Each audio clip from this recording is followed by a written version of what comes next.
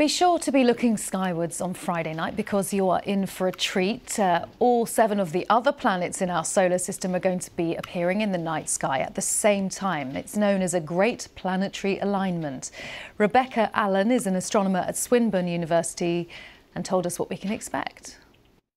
Well, this year we've already been treated to several of the major planets in the night sky at the same time.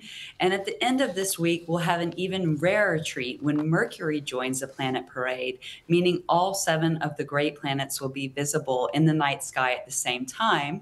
Most of them actually even visible with the naked eye. So you will want to go out shortly after sunset because Saturn, Mercury, and Venus are all very close to the sun right now, while Jupiter and Mars are further to the east. And so to capture all of them in this short window, I really recommend going out just after sunset. In order to see all of the planets in the night sky at the same time is quite rare. We only see this kind of alignment once a decade or so, but to actually see them in the specific order they're in the night sky is more like something that would happen every 100 years or so.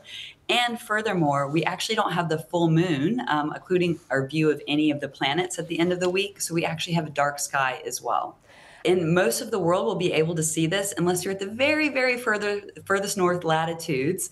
You'll be able to be treated to this show. So again, you really want a clear view of the western horizon and try to go out just after sunset and try to see how many planets you can see. Of course, take your binoculars out for Saturn, Uranus, and Neptune, but you should be able to spot Venus pretty quickly.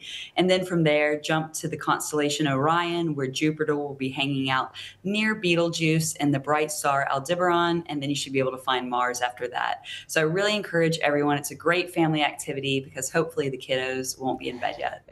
And hopefully there will be clear skies, fingers crossed.